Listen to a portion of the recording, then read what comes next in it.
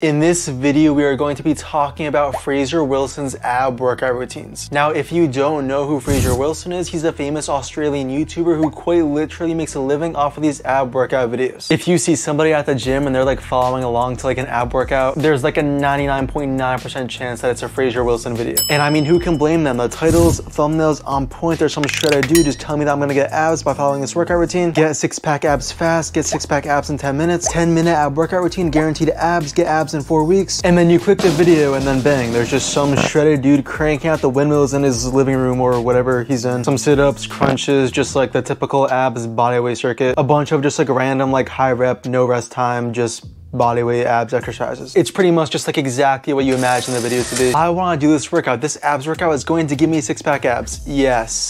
There are just 3 main issues, not even just related to Fraser's videos, but related to just abs bodyweight circuit workouts in general. First of all, a huge disproportionate chunk of getting six-pack abs is going to be from diet. I know you've probably heard of that like 80-20 rule, 80% diet, 20% ab training, but in all honesty, that's generous. Realistically, it's like 90% diet. Now, I'm not saying that ab training is totally useless, but the main player in getting six-pack abs without a doubt is going to be diet, not ab training. So although these videos promise you six-pack abs in X amount of weeks, the reality is that you could literally do these workouts every single day for the rest of your life, and if you don't lose enough weight to get to a low enough body fat percentage, you will never ever have six-pack abs. Furthermore, you cannot spot reduce fat. Spot reducing fat is a myth. So even if you are cranking out these workouts every day, it's not like you can just target the stomach and lose the fat in that area. Fat loss is an all or nothing thing, and you are going to lose fat by eating in a calorie deficit over time. Where you lose the fat, you have absolutely zero ability to control. That's all predetermined through genetics. Unfortunately, areas of your body towards your midframe, such as your stomach and love handles, are actually the last place to go. And the only way you are going to lose fat in those areas is again by just eating in a calorie deficit over the weeks to just lose enough fat over time for the fat loss process to reach that area. And like I said, in most cases, losing the stomach fat will come from losing the last few pounds. Now that that's out of the way, even if you were to train your abs bodyweight circuits are borderline useless, alright? They're straight garbage. When you're training your biceps, would you go like this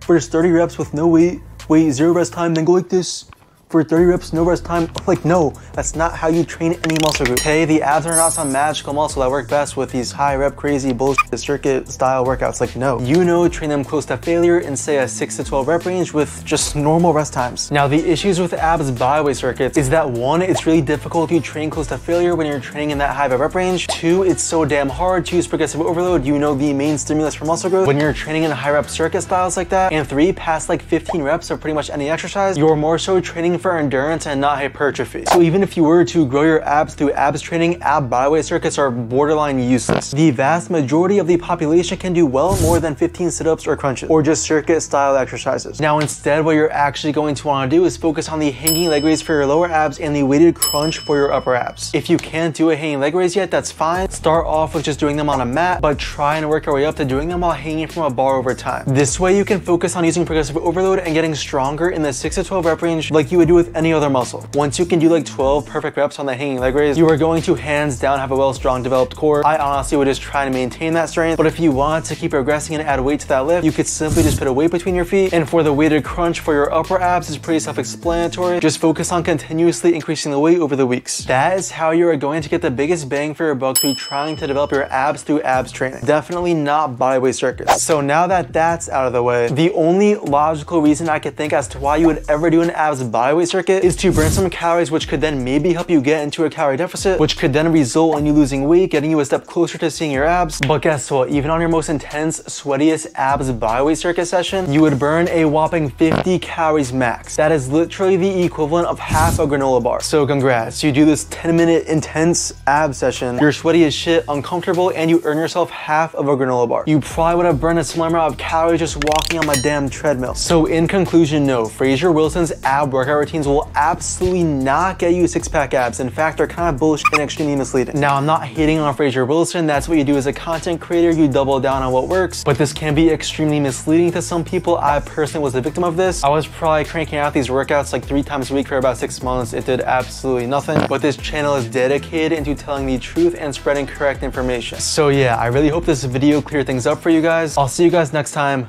Peace.